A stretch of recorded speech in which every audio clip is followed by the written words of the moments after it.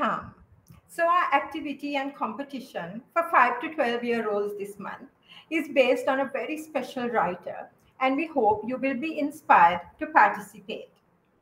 Today, I will be reading and sharing with you some rather unusual and thought-provoking drawings and poems from the Just So Stories by Rudyard Kipling.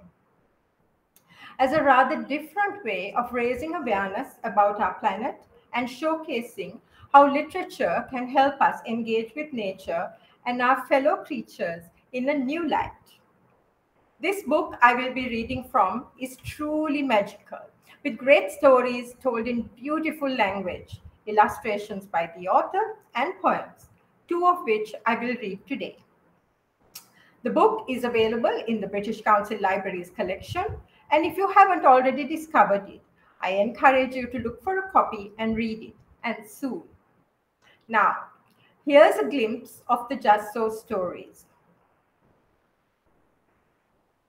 Rudyard Kipling was born in 1865, and he is the author of many enduring stories, poems, and short stories. And here's a picture of him.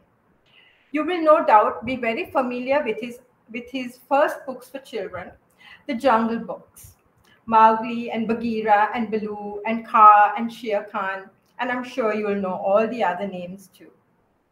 Generations of children, including me, were tucked into bed with readings from his Just So stories of highly imaginative and wildly improbable explanations, such as how the elephant got his trunk, told in the story The Elephant's Child, and how the camel got his hump, and how the leopard got his spots.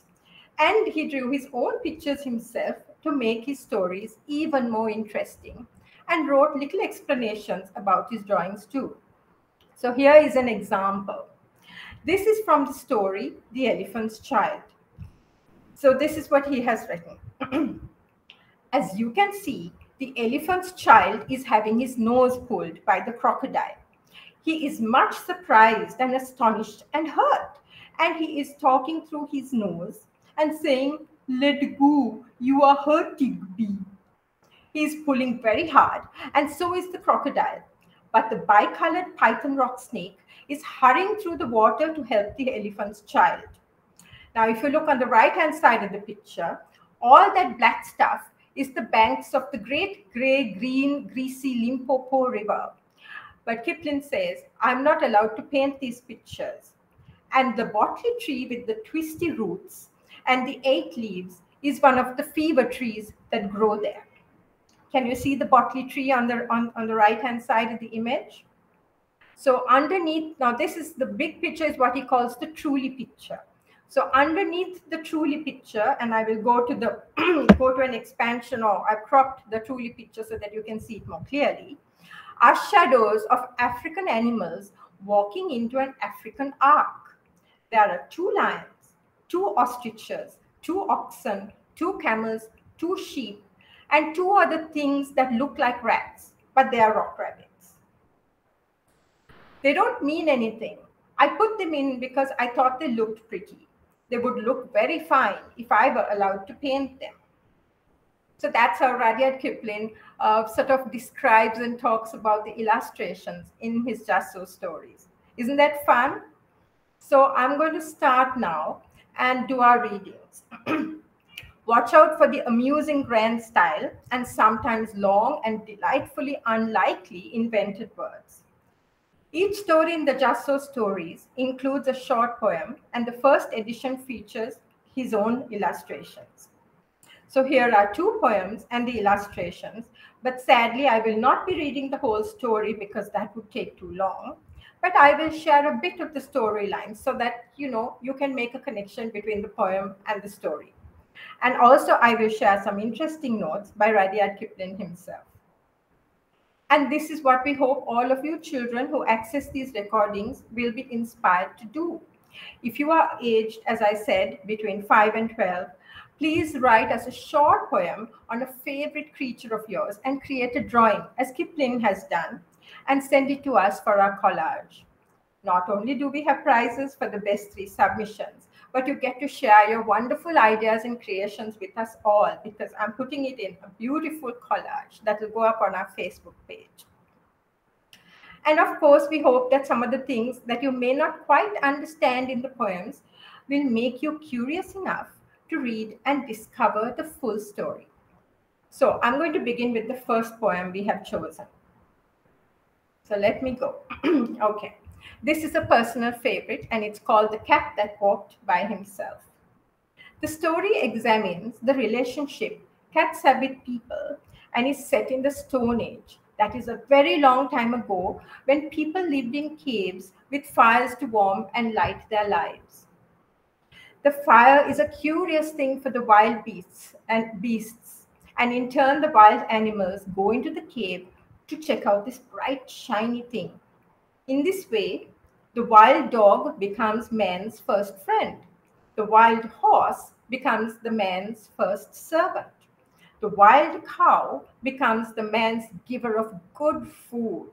I'm sure you know what the good food is. It's milk. And when it comes to the wild cat's turn, the cat says that he is neither a friend nor a servant.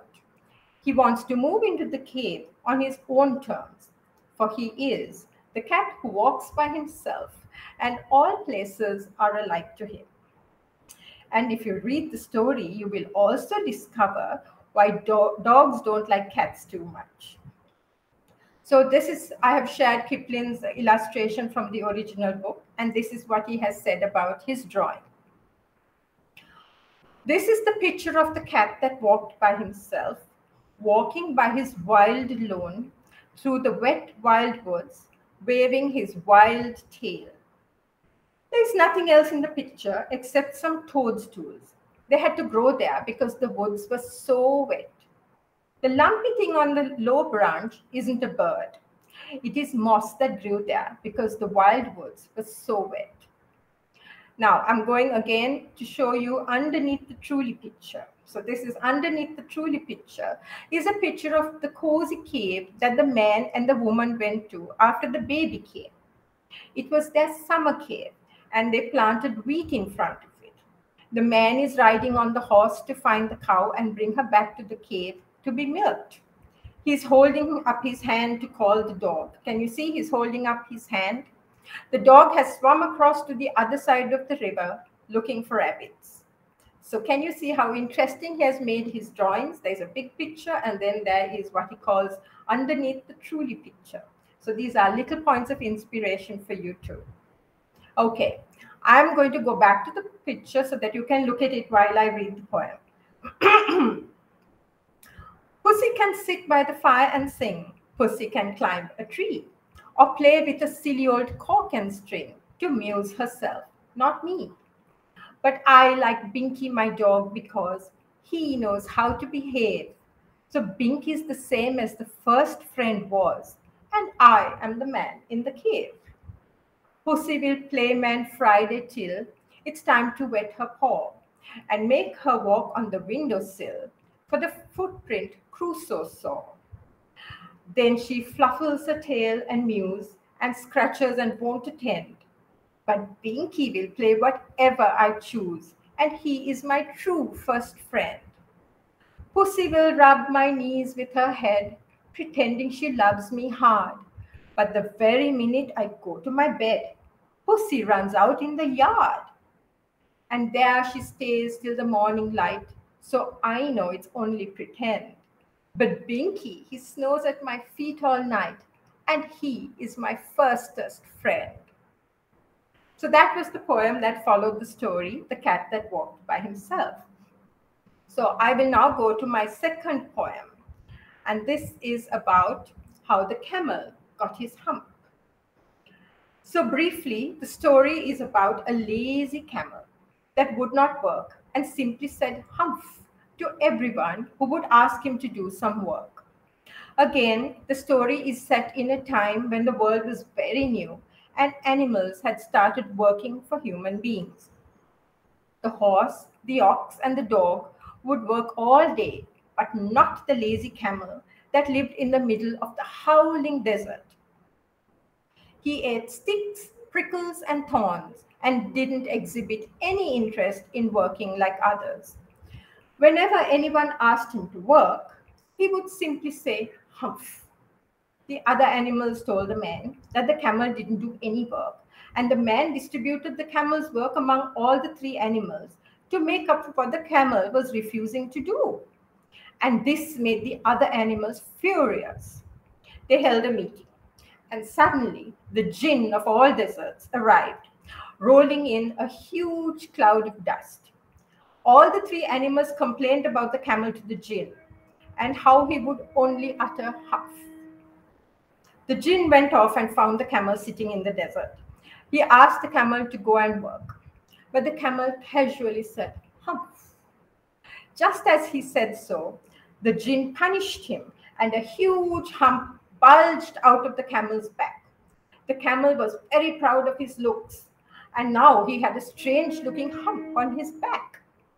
So I'm going to show you now the picture of this jinn, and he's making his magic. And this is what Kipling has said about his drawing.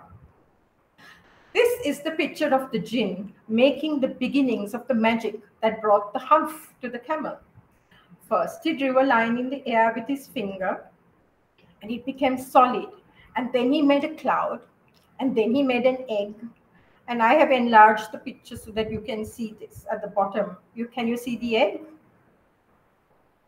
And then there was a magic pumpkin that turned into a big white flame. Then the jinn took his magic fan and fanned that flame till the flame turned into a magic by itself. It was a good magic and a very kind magic, really, though it had to give the camel a humph because the camel was lazy. The jinn in charge of all deserts was one of the nicest of the jinns, so he would never do anything really unkind. So I'll go back to the main picture so that you can look at it while I read while I read the poem, and it's a really funny one. The camel's hump is an ugly lump, which well you may see at the zoo. But uglier yet is the hump we get from having too little to do. Kiddies and grown-ups too, ooh ooh. If we haven't enough to do, ooh ooh, we get the hump, Camellia's hump, the hump that is black and blue. We climb out of bed with a frowsly head and a snarly, yarly voice. We shiver and scowl and we grunt and growl at our bath and our boots and our toys. And there ought to be a corner for me, and I know there is one for you. When we get the hump, Camellia's hump, the hump that is black and blue.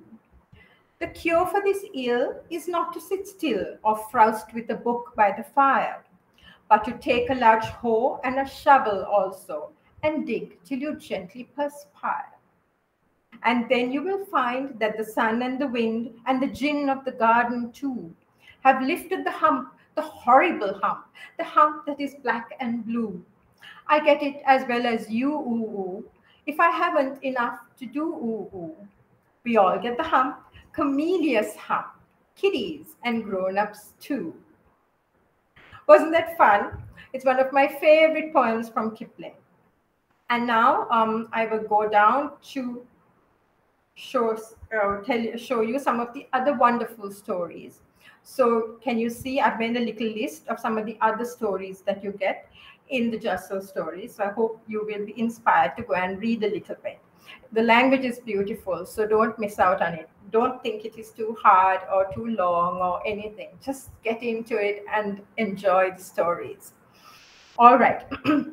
And these wonderful websites were really great resources for me when I was researching to make this little presentation to you. So thank you to these websites as well. And this is our activity. So now don't forget, right, to think of writing your own little poem and making your own drawing and sharing it with us for our collage as we celebrate literature and nature together. You can access this recording again on our Facebook page or on the British Council Sri Lanka YouTube channel.